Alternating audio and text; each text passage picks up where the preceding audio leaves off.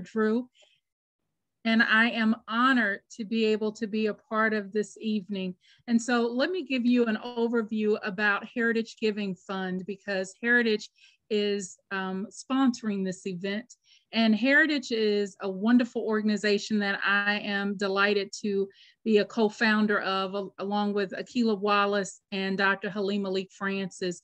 And in 2017, we started Heritage Giving Fund in August, which is Black Philanthropy Month.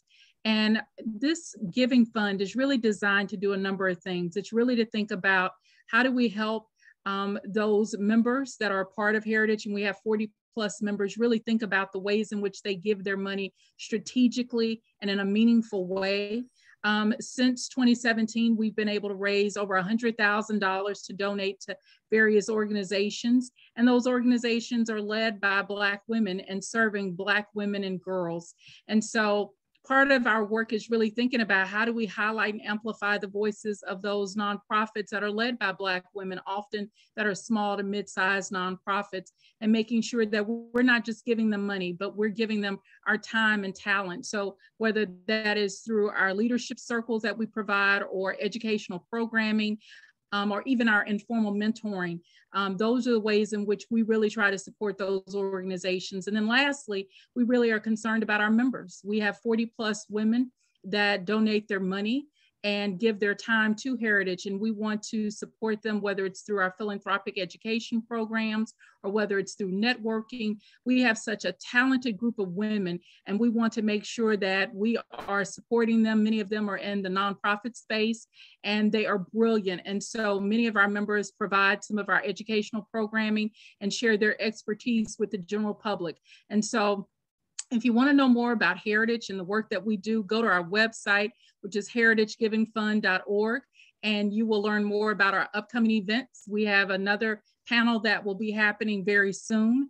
Dr. Halim Malik Francis and one of our members, Kimberly O'Neill, will be a part of that panel to talk about Black philanthropy, and you'll see other events that we are sponsoring. And so I want to get to why you are here this evening, which is to talk about this vital topic about Black women and girls and our health. I don't think that many of us are really aware of the impact that fibroids have on our community. And I can say personally that I had been impacted several years ago and had to make a decision about my own health. And so this panel is really an opportunity to have a conversation so that you have choices, that you're aware of what are the options that you can have as it relates to your body and your health. And we have a phenomenal panel with us tonight that we will talk more about this and give you the information that you need to make wise decisions. And so we partnered with a dear friend, Dr. Suzanne Slonim, who is the founder of the Fibroid Institute of Dallas. And so there was an article that, if you haven't had a chance to read it in Texas Metro News, I was blessed with my daughter to interview Suzanne to learn more about this topic and how it impacts Black women. And so I want to turn it over to Suzanne at this time so that she can talk about her work and why this is important and how she has been making a difference in the lives of women, particularly Black women, for decades. So Suzanne, thank you for being here with us tonight. Thank you so much, Russell. I'm so happy to be here among this distinguished panel. So I run the Fibroid Institute Dallas, which is, it's a medical practice. I'm a doctor, and I provide an alternative to hysterectomy for women who are troubled with fibroids. And we're going to learn a lot more about fibroids during this evening.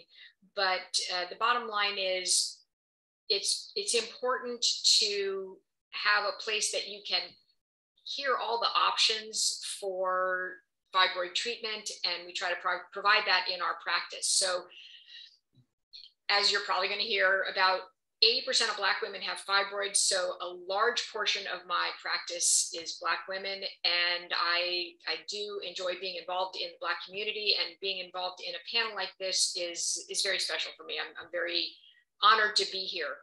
Part of what we have done at the Fibroid Institute is some legislative work, and I'm very proud to say that through the efforts that actually started with Francois, through connections that she has and friends have, and we were able to get legislation passed in the state of Texas. We had 2 House bills passed. It took several months and several, the efforts of lots of people to pass 2 bills. One is a bill that designates July as Uterine Fibroid Awareness Month in the state of Texas. And the other one is a research and education bill that establishes a database of women with fibroids in the state of Texas that can be used as the foundation for research and looking for cures and treatments for fibroid symptoms. So it's wonderful legislation that made it through Congress and was signed by the governor. And then in addition to that, we've had success with getting the city of Dallas and Dallas County to recognize July as Uterine Fibroid Awareness Month. Texas is the 10th state in the country to have this recognition. Dallas is only the 3rd city to have this recognition. And it's a good start towards getting national support for uterine fibroid awareness and research with the goal of finding a cure. Thank you very much for having me here. Thank you, Suzanne, for being here. And so now I'm going to introduce our phenomenal panel that will share more with you about this important topic. And so our first panelist is Dr. Sheila Chhutani. She has a beautiful last name, and she is a board-certified OBGYN practicing at Texas Health Dallas. She's originally from Chicago and moved to Dallas in 2007 to be a partner in a single specialty group, GYN OB Associates. She graduated from St. Louis University School of Medicine in 1999 and completed her OBGYN training in Chicago, Illinois at Rush University in 2003. She first came to Dallas in 2004 for a 1-year pelvic surgery fellowship, where she focused on honing her surgical skills. Currently, she practices general obstetrics, and gynecology with a particular focus on benign, minimally invasive gynecological surgery. In addition to her clinical responsibilities, she is currently the president of the medical staff at Texas Health Dallas. She is married with 2 stepchildren. Dr. Sheila, thank you for being here with us. Our next panelist is Dr. Quanita Crable.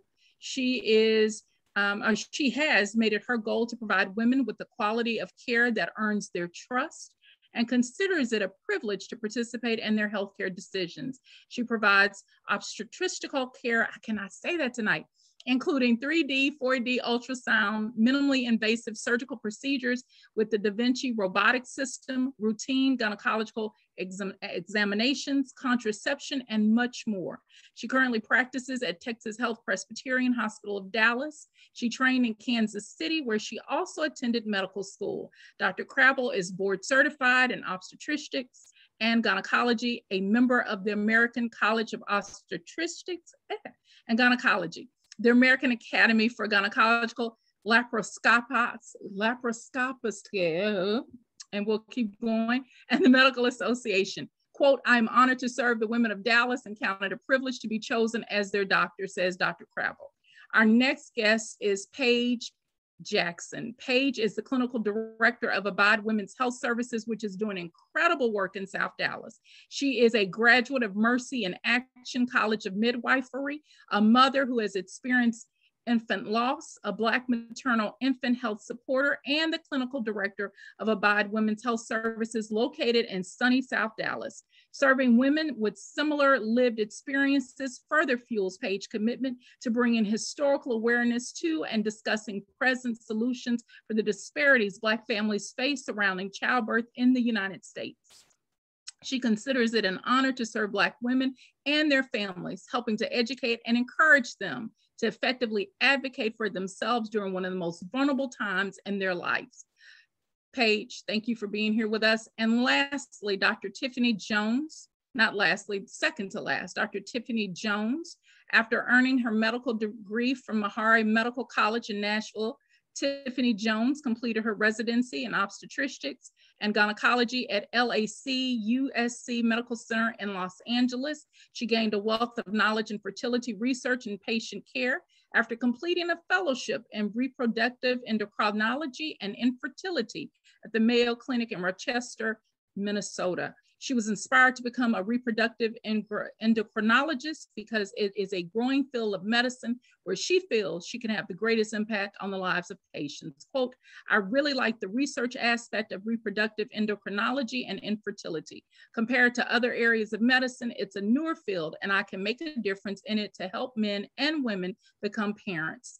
Tiffanny Jones has earned many awards, including membership in Alpha Omega Alpha and the Nurses' Choice Award for the Resident of the Year. She has also served as a fellow representative on Education Committee and lecturer at the Mayo Clinic. She is a member of the American Association of Gynecology Laparoscopics and the Society of Reproductive Endocrinology and Infertility, the Pacific Coast Reproductive Society, the Society for Reproductive Investigation, and the American Society for Reproductive Medicine.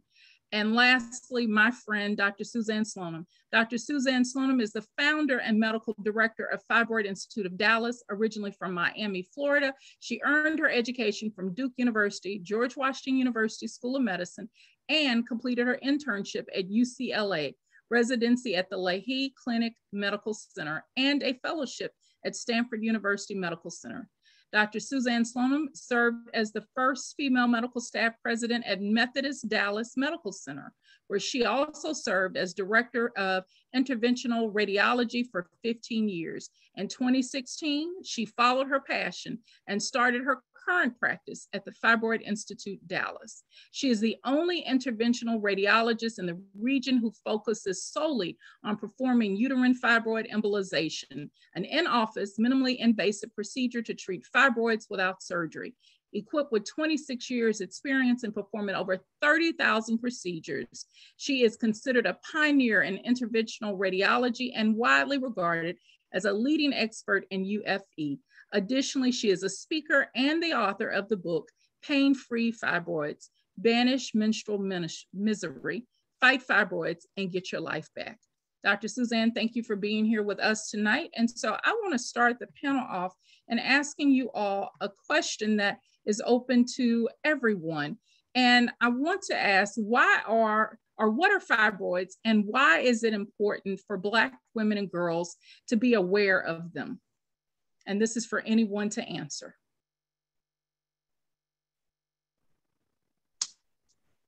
Well, I'll go ahead and start. Fibroids are benign tumors, typically of the uterus, and they're made up of the muscle of the uterus, and they can be on the inside of the uterus, in the wall of the uterus, or on the outside of the uterus. And they can be anything from asymptomatic, about 30% of them are. So a woman may not even know that they had fibroids, but in those 70% that are symptomatic, they can have pain, they can have irregular, heavy bleeding, they can have problems with going to the bathroom, with bowel movements or urinating, all types of problems. Anybody else want to jump in? Dr. Crable? Sure. Why is it important that Black women are aware? I think it's really important that we're aware about fibroids. One, because a lot of times they are gone untreated and can cause many other issues, many other problems.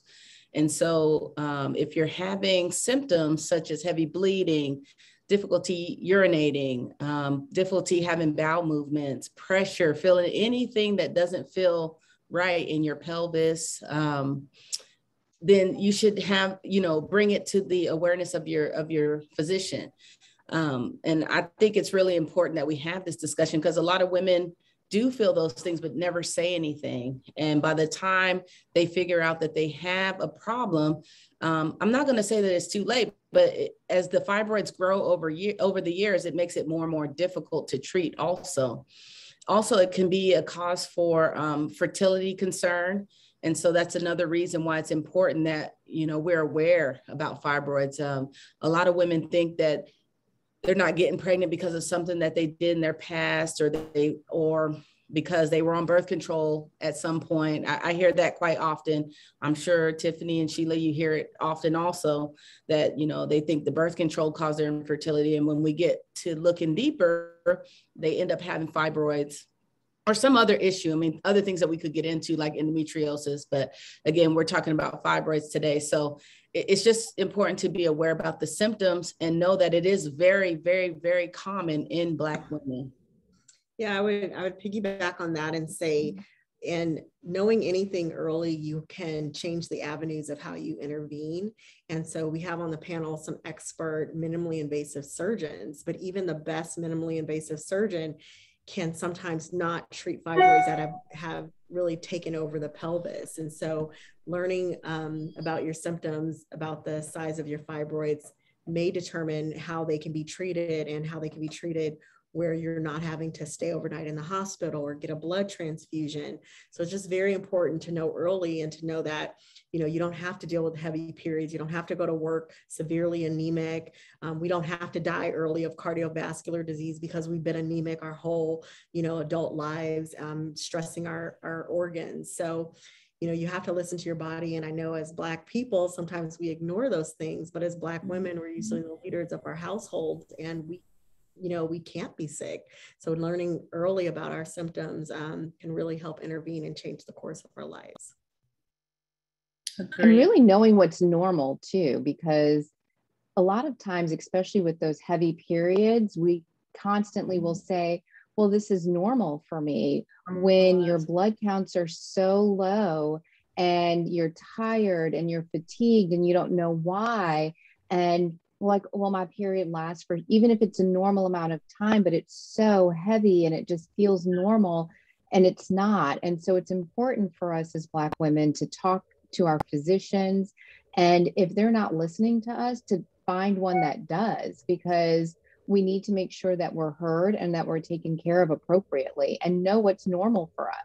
It is amazing what women will put up with. It's absolutely, it's just shocking how tough women are. They put up with stuff that men would never tolerate. Sure. And I think too, it's important for women to know so that they can help inform other women, right? So that if you have a friend who's having symptoms, you can help them to realize that that's not normal and you should go and talk to your doctor. But also, like, generationally, for instance, my grandmother suffered from fibroids and had a hysterectomy, and I never knew until I asked the questions. And so learning those things so that we can pass them on to future generations so that they know what to talk to their doctors about is important as well. And Paige, I would echo that. I think for me, it was having some friends around me who said that's not normal. Because I thought, oh, this is normal to go through this. This is what women endure. And it wasn't. And it was friends who basically said, you need to go do something. Your quality of life is being reduced because of this. But it's, you know, what some of you said earlier, it's being able to advocate for yourself with your doctor. So let's talk a little bit about, you started some of the conversation about fertility. Can you go through fertility treatment with fibroids? So you can, but it does depend on the type of fibroids and how big they are. And so there's some patients that, for instance, IVF is a procedure that is performed through the vagina. And if I can't access ovaries through the vagina, because the uterus has pulled the ovaries outside of the pelvis, the uterus is too big, I can't get around it, then it can impair even egg freezing or whatever that patient is trying to do, where you have to do surgery first to even get access. And then, of course, when you're doing fertility treatments, the womb is the most important part. And so when Dr. Chhutani talked about fibroids being inside, I always say the uterus kind of looks like a pear. And if you cut a pear in half, you see those seeds on the inside. That's the endometrial cavity. That's where a baby grows. And if you have a fibroid taking up that space, then there is no place for an embryo to implant. So you increase miscarriages, you increase infertility, and can even lead to other things where people deliver early. And so you can, but it can complicate things depending on the size of the uterus and the location of those fibroids. And that's why a thorough evaluation is done before fertility treatments are even started, to give people, you know, they're not inexpensive. So we want to give people the best opportunity for success. Anyone else want to comment on that? So let me ask you all this. You alluded to some of the symptoms. So we know heavy bleeding is one of the symptoms that exists. There's pain, going to or having problems going to the bathroom.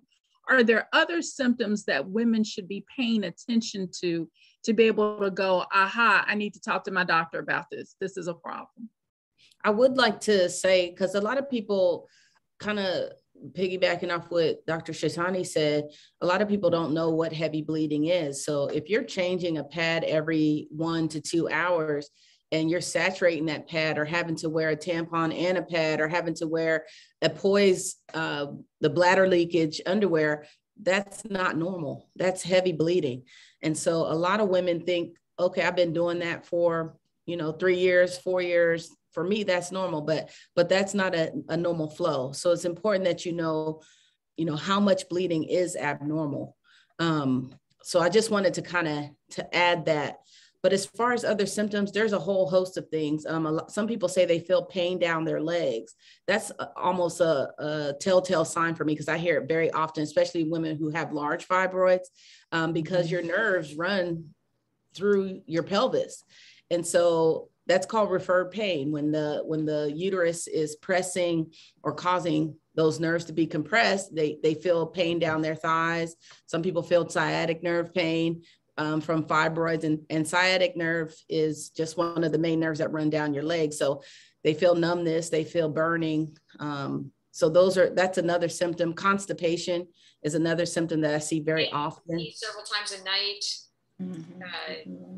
Your frequent urination. Some women, their fibroids get big enough that it actually blocks being able to empty the bladder. So it's hard to start peeing. Passing clots. I have some patients with, when your uterus and fibroids get really big, you can get your ankles swell every month as the fibroids get big enough that they compress the veins, draining the legs. Because during your period, sometimes your uterus will swell up, the fibroids will swell up, and things get a little bit bigger, and your symptoms get a little bit worse. And also the ureters, which are the tubes that connect the kidney to the bladder. I often have patients that have basically dilation of their ureters because they're being compressed by large fibroids also. Another sign is that can be a sign is painful intercourse. When I do my ultrasounds, they're usually in the vagina because that's easy. That's the easiest way to see the pelvic organs. And sometimes when I put in that vaginal probe, you just hit a wall. And so that intercourse is not going to feel, it's not going to feel great because that fibroid is pushing down, especially different locations. Sometimes people even have abnormal discharge, depending on if a fibroid is in the uterus, if it's starting to degenerate, which means starting to die. You can have a discharge to it too. So there's a lot of symptoms, and it's up to your doctor to kind of put things together and do a thorough evaluation. But I think we've heard a gamut of symptoms that patients have that can link to fibroids. And sometimes you can even get acute pain, because if the fibroids are growing and they outgrow their blood supply, then I see this more so with pregnancy, with a pregnant woman with fibroids, because you can get pregnant with fibroids if they're not invading that lining of the uterus on your own, just naturally. And so, but if those fibroids start to die or degenerate and they lose their blood supply, that can cause an acute pain for a short amount of time also. So my question to all of you is, we know that we're all drinking the same water, breathing the same air.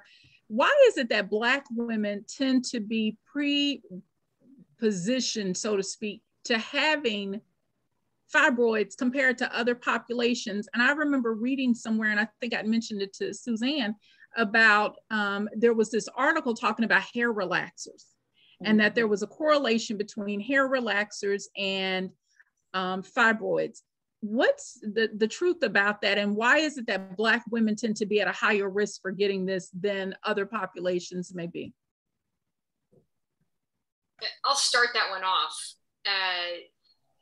So I think there has to be a genetic component. And when I've looked into the research about it, they've found 2 genes in the receptors on ovaries that estrogen binds with that are different between white women and Black women that hasn't been studied in other races. 2 genes that are affected by estrogen.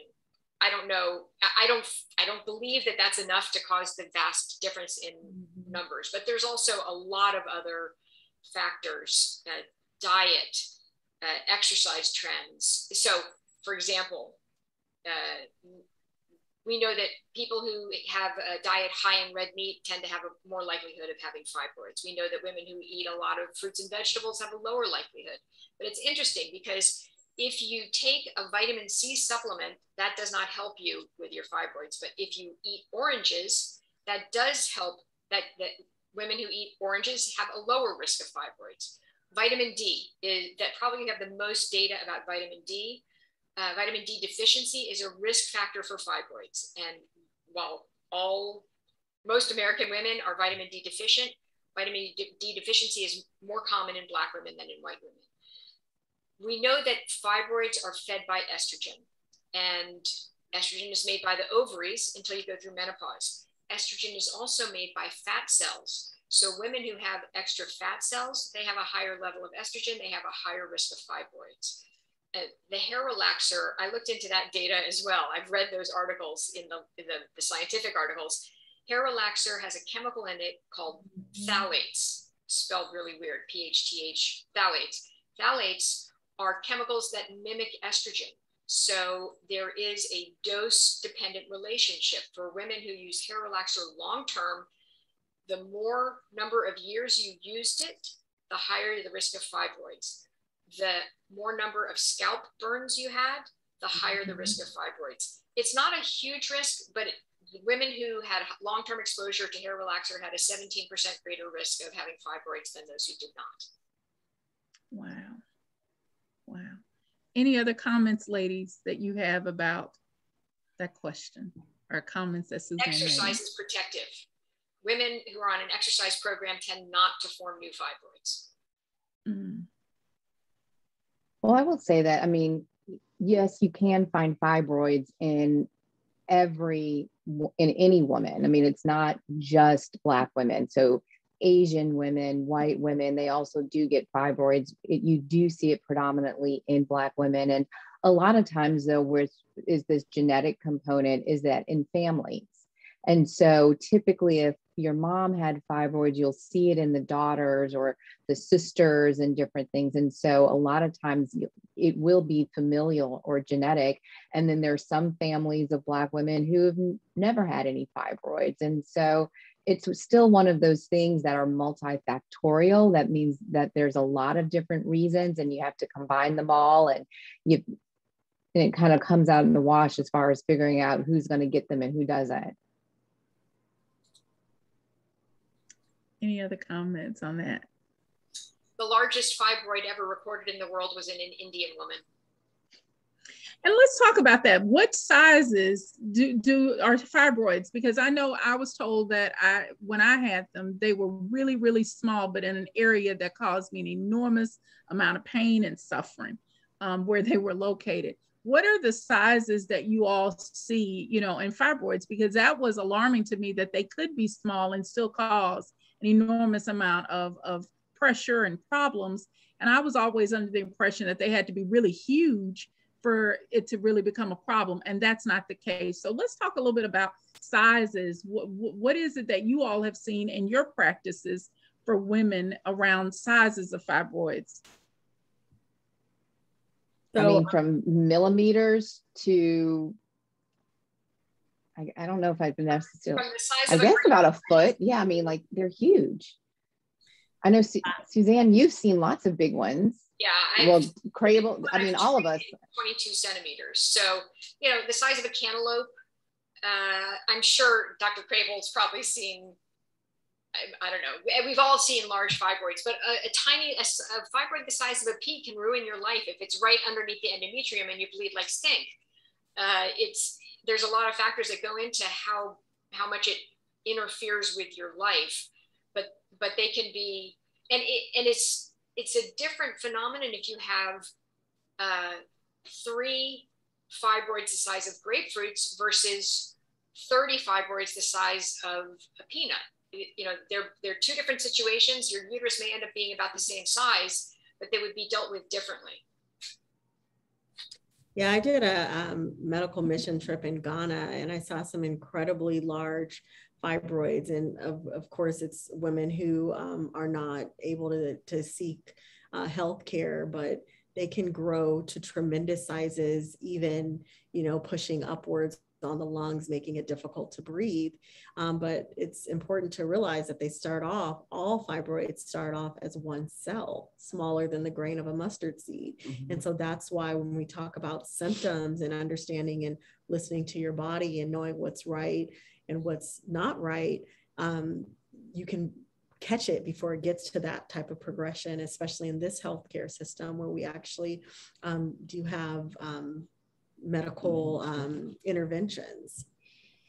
Let's talk about, go on, please go. I'm sorry. I'll just say really quickly that they're right. I've seen everything, but what amazes me is the women who have huge fibroids, not all of them, but a lot of times I'll see women with extremely large fibroids, their uterus, and we always compare it to a week size of a pregnancy.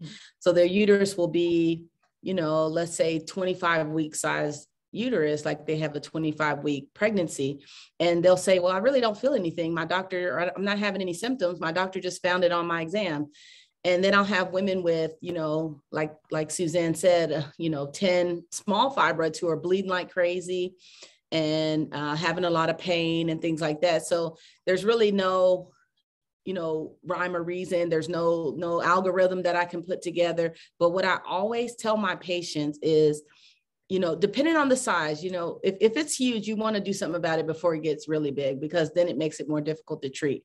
But all the women that I treat, one of my famous lines is about quality of life. If your quality of life is affected, I don't care what size your fibroids are, we should do something about it. And there's a lot of options. So I don't say if it's affecting your quality of life, you should have a hysterectomy. I say if it's affecting your quality of life, we should do something about it. And then we talk about what options are there. And I honestly go through each option and let them know why this is good versus that, which option is the best for their life. Every woman is the same, or excuse me, is not the same. Sorry, that came out incorrectly. Every woman is not the same. Trust me, every woman is not the same. And so if your friend did X, Y, Z, you cannot compare yourself to your friend, because your situation, your lifestyle, what you're experiencing is going to be totally different from your friend. But your friend may be right in telling you to seek help and seek knowledgeable help. So let's talk about it, because you all have kind of talked a little bit about the options. What are those options that you tell your patients? Because for a lot of Black women, it's hysterectomy. Mm-hmm. is what they are typically pushed to do. But we know that there are a lot of options that are available for women to deal with fibroids. What are some of those options they need to be aware of? I would say that. I was going to say Dr. Slonim has one of those options that she specializes in. Sheila, why don't you go through all the options, just from least invasive to most invasive? That's how I usually would describe them. Well, least invasive is going to be medical therapy. And actually, there's a new drug that is out now that can be used for up to 2 years that can help even shrink the fibroids. It's an oral medication. But, some women will start out on birth control pills, but sometimes it's the estrogen that's still feeding those fibroids. So you don't necessarily always want to do birth control pills, but it's also about treating your symptoms. Then when you start talking about more surgical methods, well, I take that back. Other methods would be other medicines that will shrink the fibroids. The problem with some of those medicines that shrink them is that when you stop them, the fibroids will then grow back. And so there needs to be a plan about what you're going to do if you're using some of those medicines to shrink the fibroids. Surgically, you can take out the fibroids. Before we get to surgery, let's put in IUD, a marine IUD, for example. That sometimes can manage the symptoms. In some settings, endometrial ablation, if you're not dealing with bulk symptoms, if it's more bleeding, that may be an option. And then I would go to UFE, would be the next, blocking the blood supply to the fibroids from the inside can cause them to die and shrink, and that can manage the symptoms. Then I would get to the surgical options. Well, I'd even consider, ablation and UFE kind of, minimally invasive surgical procedures. But there's also, taking out the fibroids, and there's a newer procedure. I don't know, Dr. Jones, do you do the laparoscopic procedure for the fibroids? I actually perform Sonata, which is the incision-free version of the Acessa. So Sonata is a radiofrequency ablation procedure, and so is Acessa, but Sonata is done through the uterus via the vagina, so there's no incisions for it. And basically a needle is placed inside of the uterus, inside of the fibroid under direct ultrasound guidance, and then the fibroid is heated up and can be, basically destroyed, and then it starts to shrink. And it really is a treatment for women who are unlikely to want future fertility and who have heavy bleeding. But Acessa is very similar, but it's done laparoscopically. I don't actually perform that one, although. I don't know, Dr. Crable, you don't do that, do you? Yeah. No, because I'm able to take them out laparoscopically. Yeah. And so that's the alternative to taking them out. So most of the patients that see me want to have them removed. Right. And so that's, I'm sorry, is there a size criteria for the Sonata? So if there's not a size criteria, but there is a location criteria, because it's done vaginally. If everyone listening, if you think about where your uterus is and what's surrounding it, in the front of it is your bladder, surrounding it is bowel, and then to the sides are the ovaries.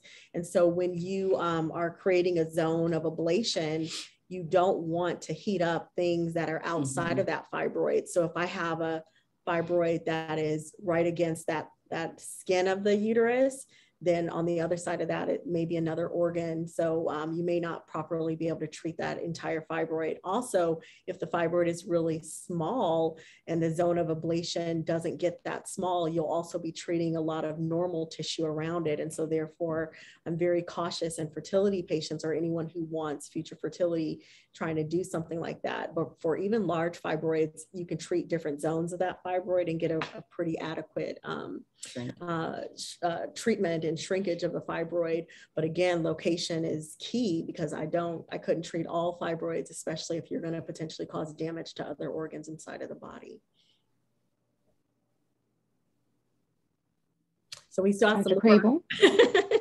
Go ahead with the laparoscopic and robotic options. Well, I do open patients too. So that I had a young lady speak to me today about whether I can open someone. And I'm like, yes, I think all of us can open someone, right?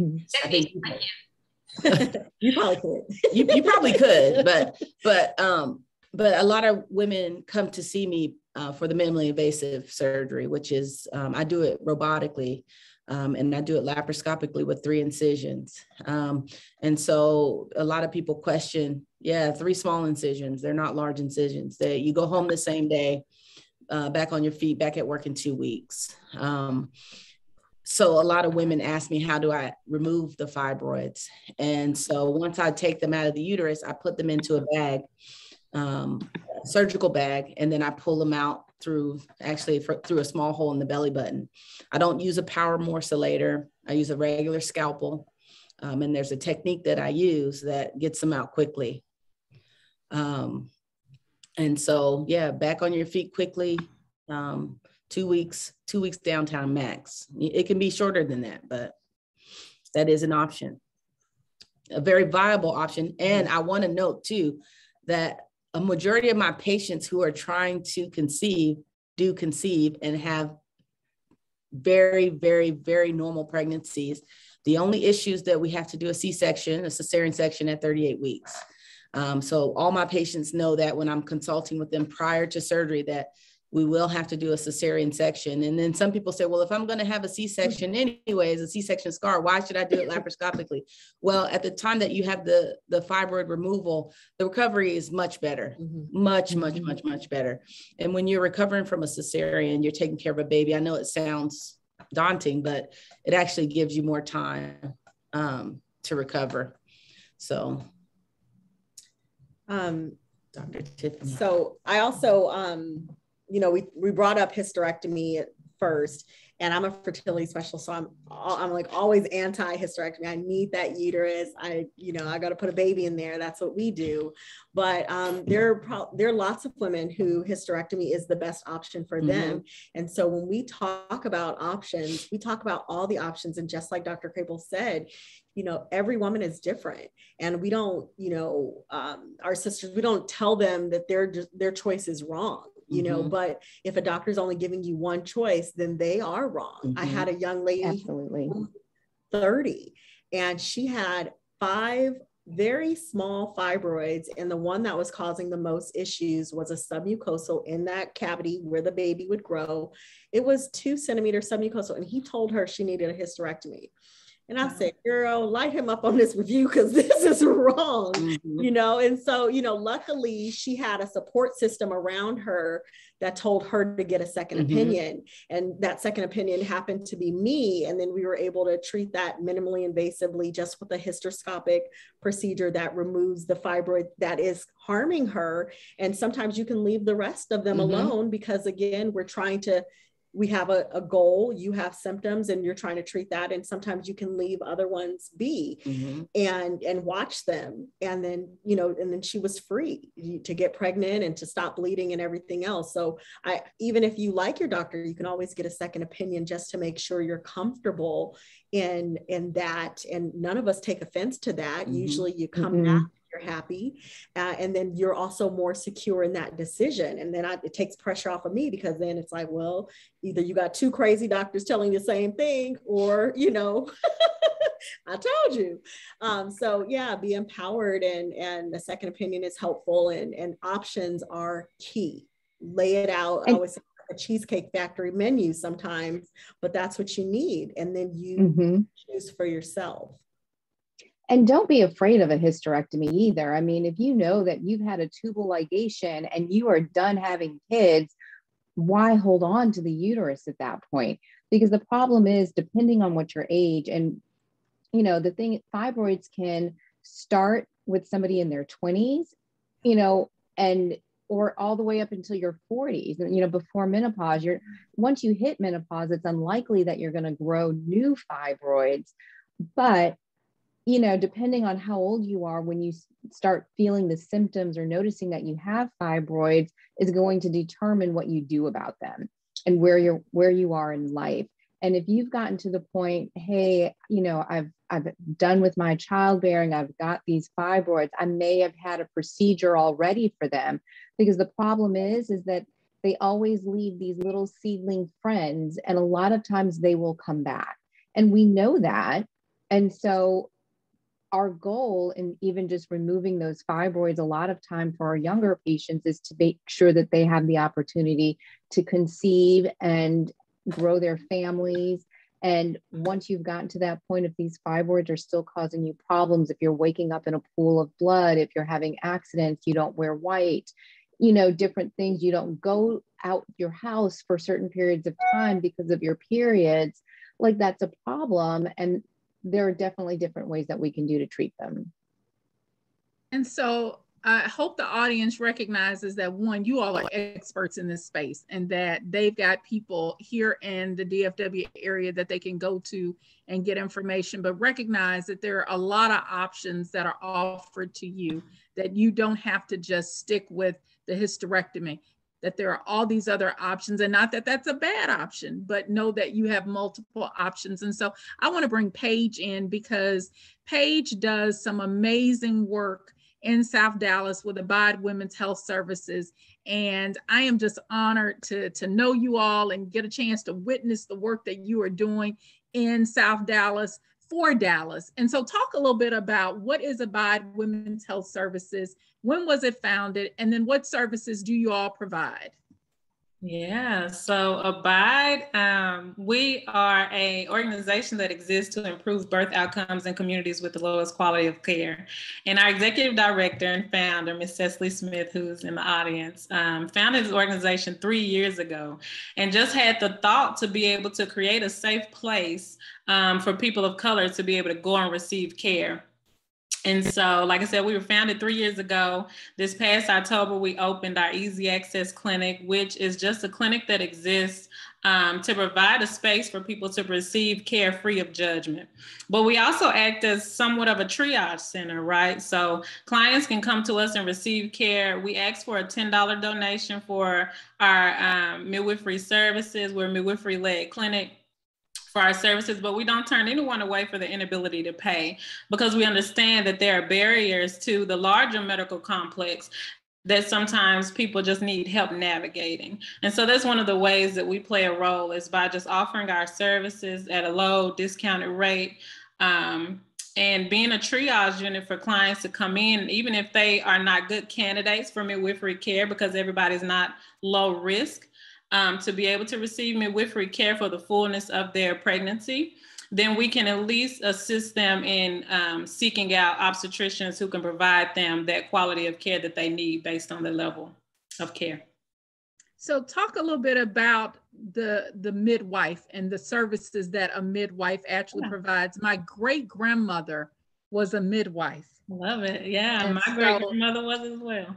And it was something that was in the Black community that because we didn't always have access to medical care, that these women played a vital role. And the fact that you all are training women to be in this space and do that. Talk a bit about what it is, and even some of the training opportunities that you're providing for women to be in this space. Absolutely. That's part of my heart song, is to reclaim what was kind of taken from our communities historically when we talk about it. Grannies, you know, the granny midwives, or the midwives who did the apprenticeship model without education, technically, they trained under their grandmothers and their aunties. And so they, like you said, they were the wealth of information in our communities, and they were historically some of the only places where women could go and families could go to receive treatment, not just during pregnancy, because we weren't allowed in the hospitals, you know, at that time. And so when they were eradicated from our communities, we lost that education, we lost that wisdom. And so part of what we want to do at Abide is create a place where we can restore that, right? And so we've been awarded a grant to be able to help fund Black student midwives going through the certified professional midwife route, so that we can help grow more Black midwives in our community. That's awesome. And then lastly, talk a little bit about the childbirth education classes that are available twice a month. What can a woman expect in those classes? Yeah, so when we talk about childbirth education, it's literally just giving them their options, right? And talk to them about everything up front, because it helps to lessen fear and it helps to lessen trauma that they may experience if they know what to potentially expect during their pregnancy and during the labor process. And so a lot of our clients, because we're not providing birth services right now, we just launched our $1 million capital campaign to raise funds for a birth center, which will be one of few in this area that's led by Black and Indigenous people. Since we're not providing birth services, and we help walk clients through that process going to the hospital. So our childbirth education classes are kind of tailored towards families who are going to the hospital to deliver, and just helping them to understand what to potentially expect based on what's going on with their pregnancy. Where's your clinic located? I'm sorry? Where is the center located? Oh, yes, ma'am. It's on MLK in South Dallas, right off of Martin Luther King. And so what's your website? It's abidewomen.org. And you can find information about our capital campaign, our social media sites. We not only provide midwifery care and childbirth education classes, the childbirth ed is free to families, but we also provide material goods support. So diapers, wipes, formula to the entire Dallas County.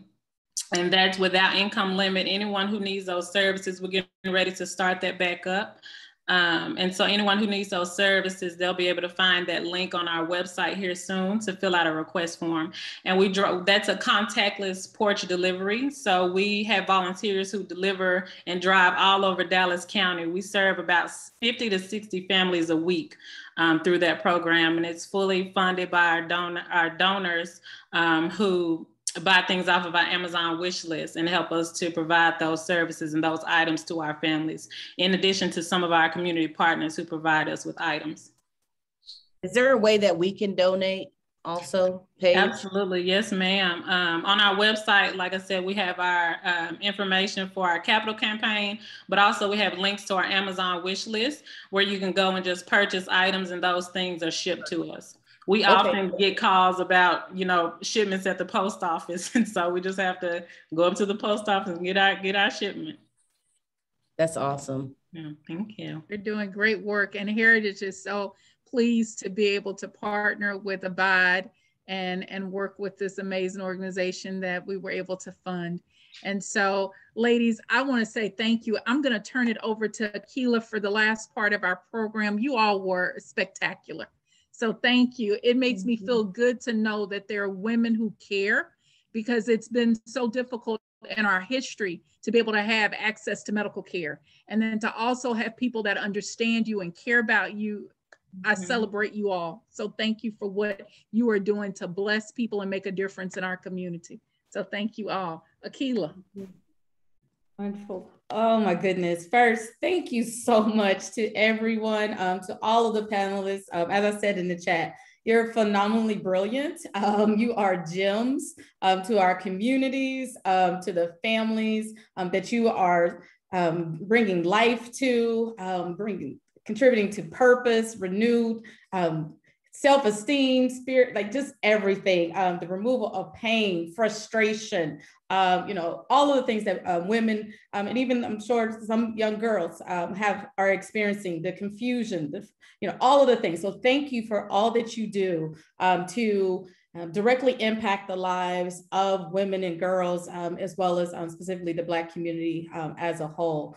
So based on the panel, we want to make sure that everyone leaves this evening with some very clear, calls to action. I'm sure many of you were taking notes, and this webinar will be available on the Heritage Giving Fund YouTube channel, so you can come back and refer to all of the various nuggets that were dropped here this evening. But one in particular that we want to make sure as a collective that we leave you with is, one of several, but the first being advocate for your body. If you or someone was advised to get a hysterectomy, you are free to consult with a second opinion. It may not be whatever the suggested treatment is, feel free to consult with a second opinion, because if something within yourself doesn't feel right about the proposed treatment, it may not be right. So please advocate for your body. Make sure that all of us are getting our well woman exams. Something seems a little off, or maybe you just feel perfectly fine. You're healthy and everything's great, but that doesn't necessarily mean that internally that there isn't an issue that might need to be addressed. Or just often it isn't about being proactive or reactive. It's about us being proactive. And so we want to make sure that we're just, mindful of what's taking place within our entire body. And then also, we want to encourage everyone to, follow up on the legislation that was presented in the beginning. Kudos to Texas, for passing, in recognizing Fibroid Awareness Month in July, as well as making the necessary steps to advance data and research and, and analysis of fibroids and especially on its impact on Black women. If you are in another state, or possibly not in the city of Dallas, or one of the 3 cities here in the state of Texas that were mentioned that have passed this legislation, please reach out to your legislators, to your local and state officials, to ask them, hey, do we have anything in place, that clearly states, that this is a key issue that all of us should be mindful of, and that the community should be aware of, and as well as that the medical experts are very much taken into consideration. And so follow the legislation. And then also I want to invite everyone to join Heritage Giving Fund, a Black Women's Giving Circle, in supporting Abide Women's Health Services. As they've shared, they are raising dollars for, you know, some phenomenal work, as well as for a facility. And so we want to join them in making sure that they can make this happen for our community. So please go to their website. What was it again? I want to make sure I say AbideWomen.org. And then Cecily dropped it in the comments as well.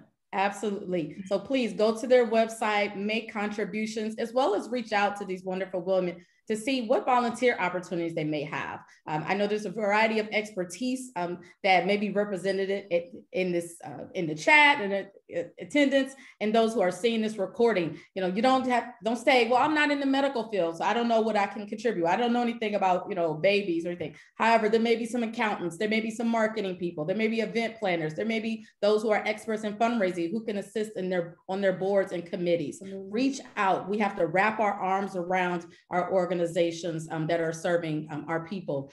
And then lastly, August is Black Philanthropy Month. If you're not aware of it, go to blackphilanthropymonth.com and read up on it. This is a phenomenal opportunity where nationally and internationally, we have a month dedicated to celebrating the historic and present day contributions of Black philanthropists and charitable causes. So in that same vein, we have that you also will consider making a donation to Heritage Giving Fund, helping to pool your resources together with our members and our friends and supporters so that we can continue to provide annual grants to Black women-led organizations that predominantly serve Black women and girls.